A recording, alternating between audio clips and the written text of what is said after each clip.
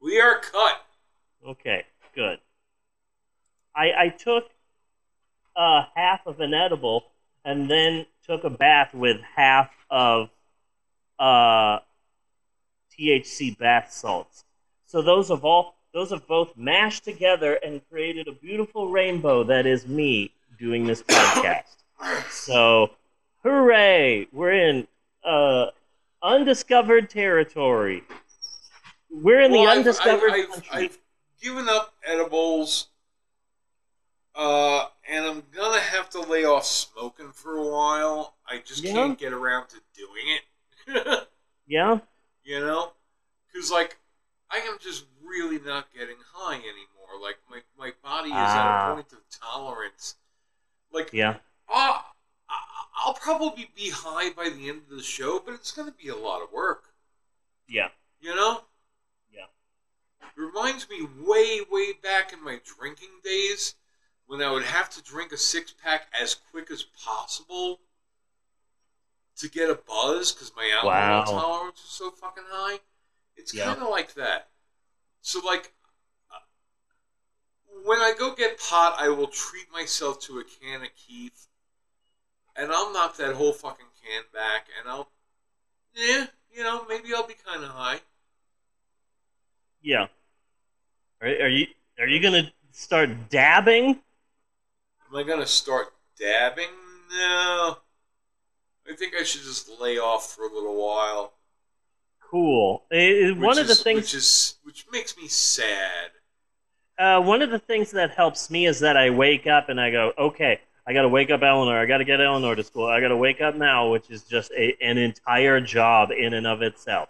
And then get Mal to school. And then I got to make sure Maxwell eats because Maxwell won't eat if you have to, like, make him eat.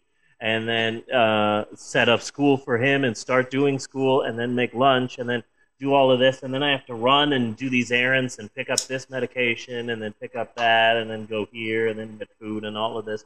And so I'm so busy that I'm like, I can't do any weed, I can't do any edibles, I can't smoke, I can't do anything. I got to focus on what I have to do for the day. And then finally it's like 6, 7, 8 o'clock, and I'm like, okay, I'm done leaving the house. Finally I can get high, and by the time I do that, it just hits so hard. And then some days I'll be so exhausted I'll forget to do the edibles, and then I won't get high until like a day or two, and so that helps me with my tolerance, you know? Yeah. Yeah. So in the weekends I try and get very high because this is my time to exhale finally. Funny. Yes.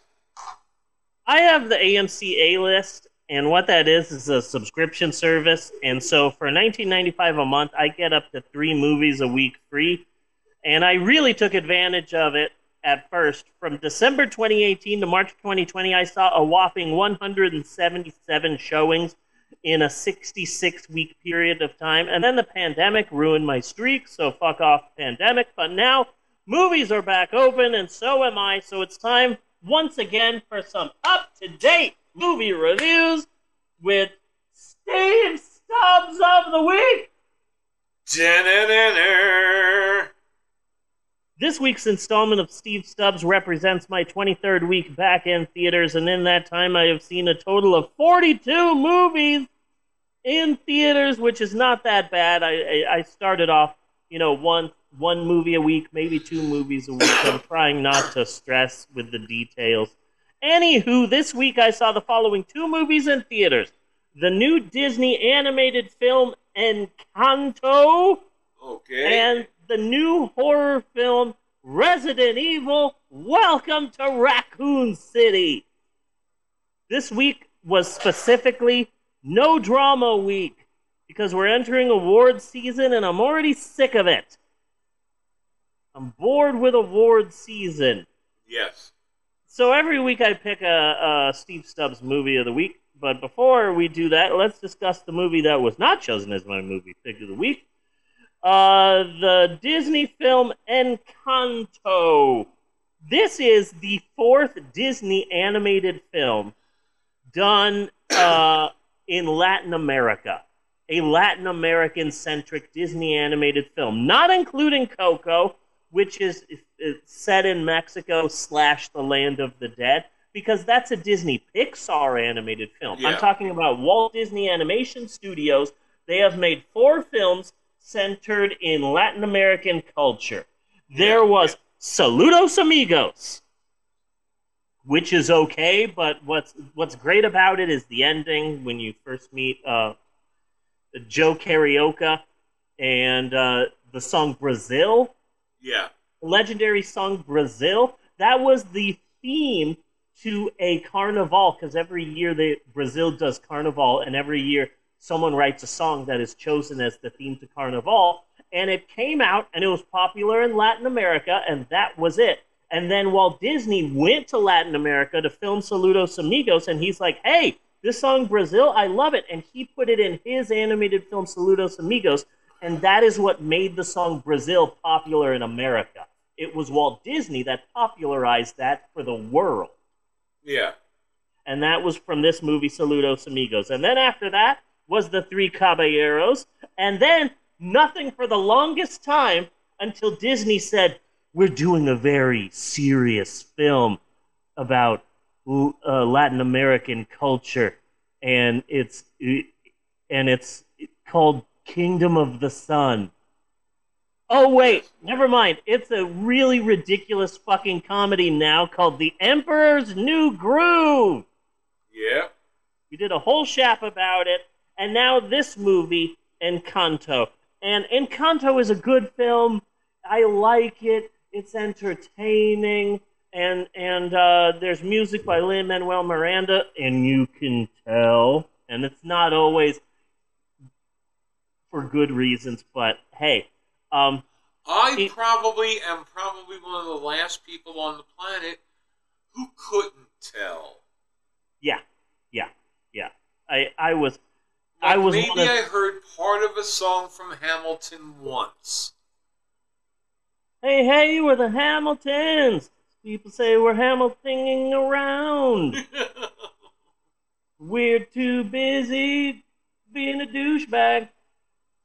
He has become one of these people who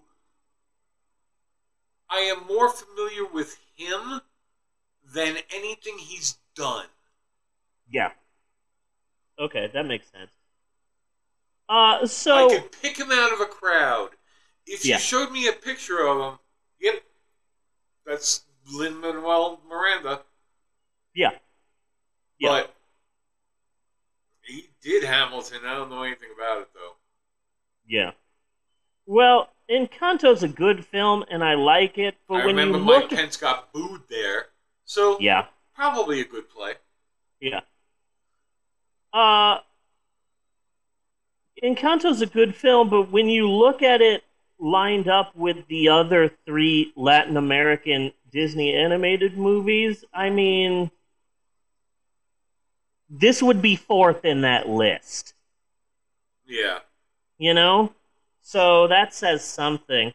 Plus, this is a film set in Colombia, about a Colombian family in Colombia. But a large portion of like the traditions and the way that they act and the way that they dress and everything, a large portion of the film seems to be set in Mexican culture and Mexican traditions.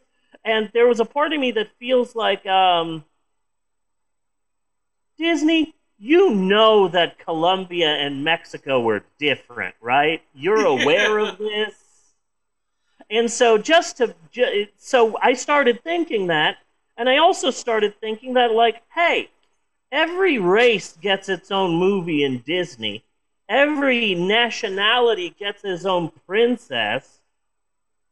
But when it comes to Mexico, they always want to throw Mexico in with, like, okay, here's a film about a Chinese hero. Here's a film about a Polynesian hero. Here's a film about a Japanese hero. Here's a film about an Irish hero. Here is a general film about all of our neighbors south of the border. You know, and it's like, fuck, why is Mexico thrown into a general Latin American category? So I decided to look up, like, I know Lin-Manuel Miranda, you know, from Puerto Rico, and he wrote the music, and it's like, cool, that's awesome, but let me see who directed it. And I looked it up, and there were two directors. The whitest men you've ever seen. Might as well be like John Smith and Michael O'Shaughnessy that they got to direct a Colombian animated film. Yeah. And so the movie is good, but it's no Coco. Yeah, it's no Coco. It's no Book of the Dead, which no, The Book of Life. That's the name. That's the movie I'm thinking of. The Book of Life was Coco a few years before Coco. So there were some people that when Coco came out said, didn't this movie already come out? And it's like, no, you're thinking of Book of the Living, Book of Life, which was Coco pre-Coco. So that's my thoughts on Encanto. And finally, the Steve Stubbs pick of the week is Resident Evil. Welcome to Reboot City. Yes, okay. I am interested in this movie, so please. So, enlighten me. At first I wasn't going to see this film because I looked it up. This is the 7th fucking Resident Evil movie. Yeah. How is this the 7th film and I haven't watched a single fucking movie? And there are also a lot of Resident Evil, like 3D animated films. Yeah. They all kind of suck from any of those I saw. Yeah. So I wasn't going to see the film because, like, this is the 7th movie and it's rebooting the Resident Evil franchise, but I never saw any of the other Resident Evil movies. I never saw Mila Jova, whatever, in, like, all leather and doing flips and whatever the fuck. I never saw any of those. So maybe I shouldn't see this. And then I remembered Downton Abbey. Okay. I never saw a single goddamn episode of Downton Abbey, but the movie was very pleasant. Yes. So I'm like, if I can go see Downton Abbey, the movie, I can go see Resident Evil Welcome to Reboot City. Another word for pleasant? Yeah. Boring. Yeah, it was a delightful jaunt into a very fancy hoity-toity world. Yeah. And it's nice, it's like Scottsdale. It's nice to visit, it's horrible to live in. So I liked going to the movie. I got a little taste of Downton Abbey without having to sit through, 8 fucking seasons or whatever. So, one of the things that I've been saying this whole week, and it's very much the truth, is that I haven't played a single Resident Evil game. I've never played one. I've never sat down and played it. But one thing I did do is buy drugs in the 90s. Yes. In the late 90s, early 2000s, I did buy drugs. And now, you go to the store, you tell them what you want, and you purchase it, you get a receipt for drugs. Yes. Back in my day, you had to pretend to be friends with a shifty-ass dealer, which meant not just going and getting your drugs, you got to go into their apartment and sit down and watch them play Resident Evil for an hour until they give you your bag of skunk weed. Yes. And they were always playing Resident Evil. That's somehow, in my mind, it was always a Resident Evil game. And it's like, oh, I gotta go through this mansion that somehow, it's just one mansion, but somehow it's 5 hours of slowly walking through corridors, and there's no lights, and I don't know how there's fog in the mansion, but there's fog everywhere. And oh no, I'm at the police precinct. What, zombies? We better shoot them. And now, oh, we better get more weapons. We have to go through the police precinct. There's no lights. Why is there fog in the police precinct? So, one positive of the Resident Evil reboot, it's very loyal to the early Resident Evil games. A lot of the film is we need to find our partners, but first we gotta slowly walk up these stairs and down this corridor. Jump And scare, and it's like, okay, that's the first two blocky PlayStation 1 games. it's not like games back then really had some huge fucking plot line going on Yeah, to begin with. yeah, Just kind of a sketch to get you a feel for the game. But the movies immediately spun right into their own thing, having nothing to do with the games at all anymore. And they were fun in their own right. You should check a couple of them out. You know, it's like yeah, it's dropping a female superhero into the middle of a zombie movie. yeah. So, like, the Resident Evil film is kind of dumb and kind of slow, but I saw enough Resident Evil 1 and 2 to know that means this is very loyal to the source material. Yes. A lot of a female police officer slowly walking through the woods. What's that behind me? Now I need to go into this spooky mansion. What's that noise? Oh no, a horde! Bang, bang, bang! And it's like, okay, this is the game. So that's good. You know, it's loyal to its source material. That being said, And it also gave us Shaun of the Dead. yes, yes, it did. But Because here's the had thing. Simon Pegg not been playing Resident Evil all night Yeah, in Spaced, in Spaced. Yeah, I remember Spaced. then we would not have done Shaun of the Dead. Yeah. But here's the thing. Here's the thing that I think that most professional critics don't get. Resident Evil Welcome to Raccoon City is shit. And I loved it. Cool. Cause we're in reboots, we're in Oscar bait season right now, and it's like if I had to pick between Will Smith's touching, heartbreaking performance in King Richard or Resident Evil Welcome to Raccoon City, I'm gonna watch the stupid zombie film because at least that's like fun. It's dumb and shitty, and you like it, you know? It's fun, and I didn't know who any of the characters was. I knew enough to know who Jill Valentine was. Yeah. I know that, but I didn't know any of the other characters. I was hoping for a 10-foot tall, big, busty vampire, but that's not for another few movies. But this was fun, and it was enjoyable, and all the cast was a veritable who's who of where the fuck do I know you from? Ha! Yeah. Donald Logue was in it. One of the Umbrella Academy was in it. The one who has a gorilla's body, he was in it. The star of the film was in the movie Crawl, which I saw during my marathon in 2019. It's about a woman and she's stuck in a flooding house with an alligator. It was really dumb and I loved it. And so, like, yeah, there were people in it, and yeah, it was all right. It was fun. Resident Evil: Welcome to Raccoon City. If they made more, I would go see those. It was dumb and I liked it. Well, it's also one of those movies like, what the fuck do you expect out of it? Yeah, You know, it's a fucking Resident Evil movie. yeah, So like I would go into a movie like that with very little expectation, except hopefully I'm entertained.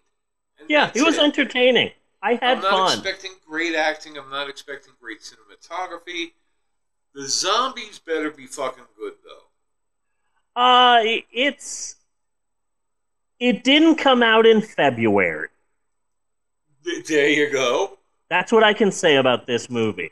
It came out in December and not January. So that's a positive in my book. And that's it for Steve Stubbs this week. Next week, I'm going to see the Irish drama Belfast.